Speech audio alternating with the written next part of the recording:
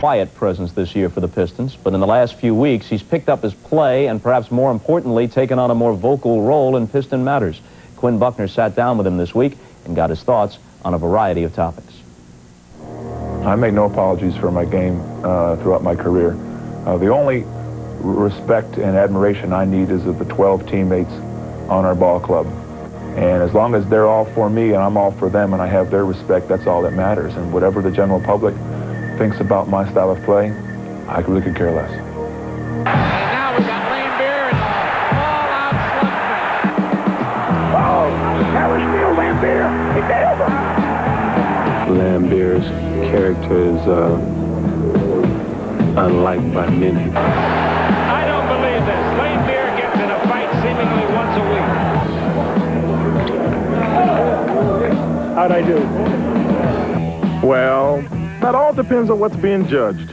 If you're looking for the villain of the NBA, that's what Bill Laimbeer calls himself, then the fans score him a perfect 10. And if you're judging candidness, speaking your mind, Laimbeer does just as well. How many players would grab the headlines going into the playoffs by being very critical of their general manager for trading veteran players and for turning the coach into a lame duck? I felt it best for my own peace of mind and my own good just to speak my mind and my heart, not only to our teammates, but just to get it out into the public sector. What basically was simmering in our organization, and I make no apologies for it. It had to come out, and it came out, and now we continue to play. You're very concerned about the nature of your organization in the future, and I applaud that. Do you think that Jack McCluskey was helped understanding how the team felt when you made your comments? I don't know. I can't speak for how Jack McCluskey felt about what I said. I can only tell you that your players must play for each other. They must love each other and love your organization, and your organization must love your players in return. And if you don't have that, you're an also-ran. If you do have that, you'll always be successful.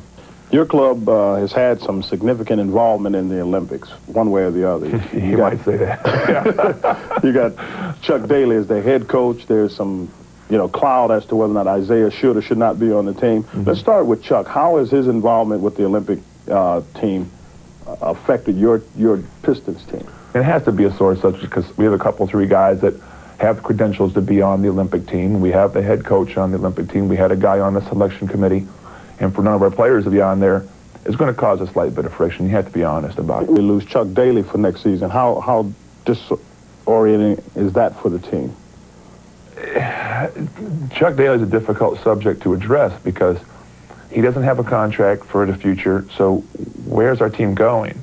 I mean, you can't just live for today. You have to have some futuristic ideas as far as integrating some of your players in there, because it's hard to take a team and just say, this is what we're going to do business today without any eye on the future.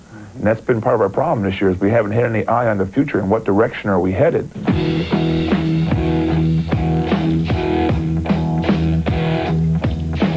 I think my competitive nature has something to do with the way I'm perceived. I don't give an inch at all on the court. I don't give anybody any respect.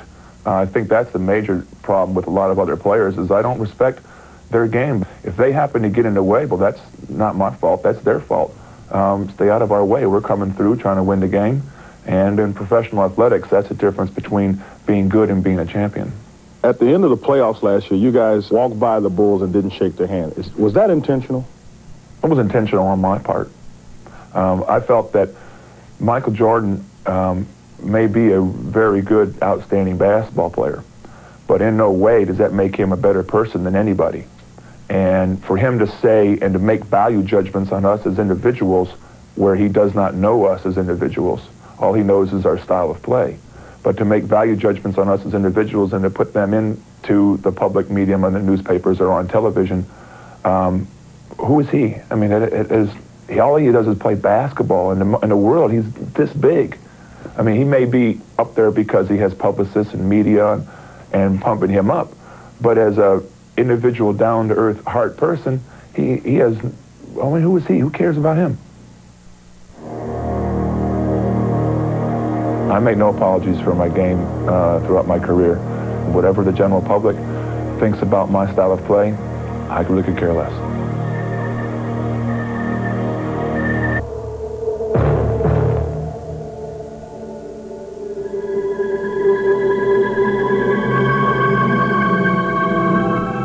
In the NBA, rivalry is bitterly epitomized by the Detroit Pistons and Chicago Bulls. En route to their 5 consecutive Eastern Conference Finals and 2 world titles, the bad boys of the Motor City use their physical and intimidating style to bury the Bulls. It left Michael Jordan with vivid memories of frustration and of painful defeats. Perhaps that explains the fervor the Bulls displayed last year while finally overcoming their nemesis to the north. In the end, in the Bulls' long-awaited moment of glory, the Pistons walked out. No explanation necessary. After all, this is a rivalry. Today, on the eve of the playoffs, the Pistons have come back to the Windy City to test themselves against the benchmark of the NBA, to leave an impression, and to surely add another chapter to the NBA's most heated rivalry. Many of the fans here booing Bill Laimbeer are doing so out of residue from previous grievances.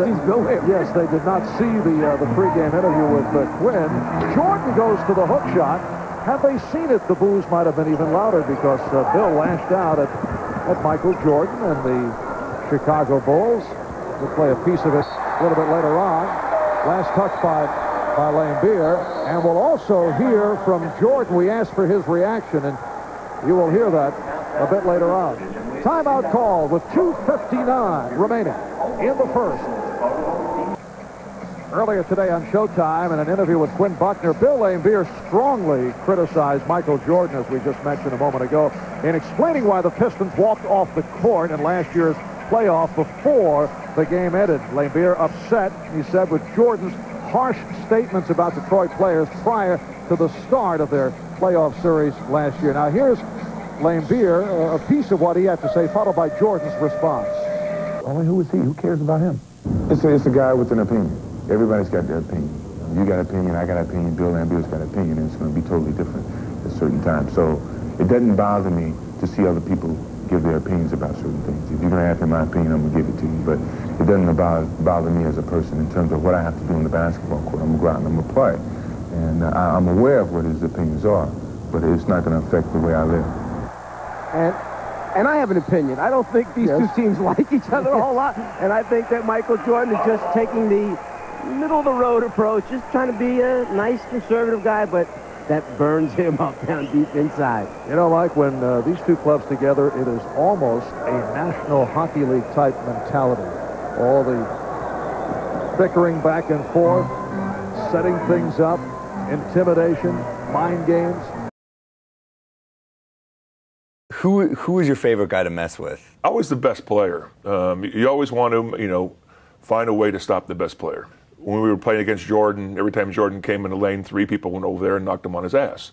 The best player, you have to make them either afraid or they want to pass the ball to somebody else who's not as good or not going to make the shot. So if you try to make them do something they don't normally do, whatever the cost. 9-4 have the Celtics outscored the Detroit Pistons. Biggest lead for either team right now.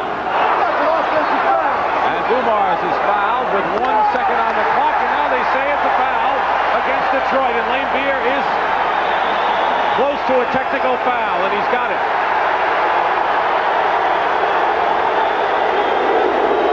We're going to see why he's upset. Bird is trying to fight through the pick, and he deposits Bird down there, and he wanted a foul on Bird.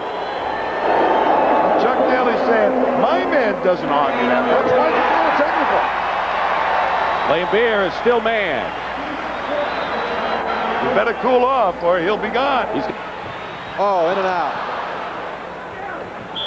Laimbeer, yes, he should be called for that. That was intentional. He intentionally was swinging his elbows, and that was, you'll see it here, very obvious. He caught Parrish with one. He didn't hit anyone now, but it's a violation if you swing them.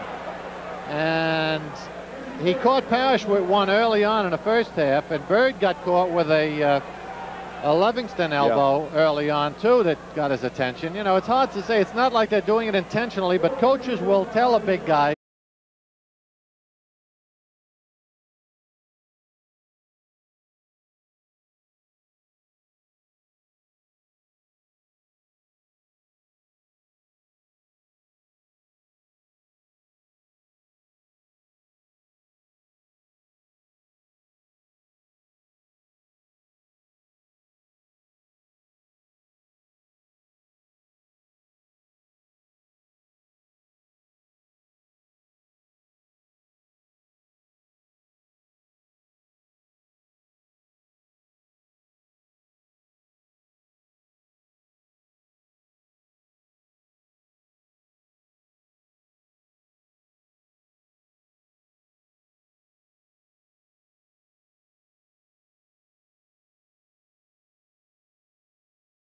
Away from the game, Bill's soft demeanor couldn't be in sharper contrast with his maligned public image. It seems like ever since the Pistons have really been competitive, all of a sudden he's been labeled as a dirty player. And I think they see a big guy who can't run and can't jump, and some guys feel threatened by it, I think. And, you know, he's not an angel by any stretch of the imagination, but I don't think anybody else in the league is either. Detractors place Laimbeer in the wake of controversy. But to help him cope and gain a clearer perspective, he seeks the calmer waters of his hobbies, including power boating and a passion for fishing. You know, this is quite a contrast to some of the opposing arenas when they want my blood. But I like to get out and fish. It's so peaceful. You spend all your life in front of 20,000 people hollering and screaming, you know, scrutinizing every move you make. And I'll fish sometimes from 12 o'clock till 4 in the morning during the playoffs because I'm not able to sleep after a game until about that time. Not the biggest, but it's a fish. No other Piston captures Detroit's bad boy image like Bill Laimbeer, a man who has accepted misconception and learned how to ride out the tide.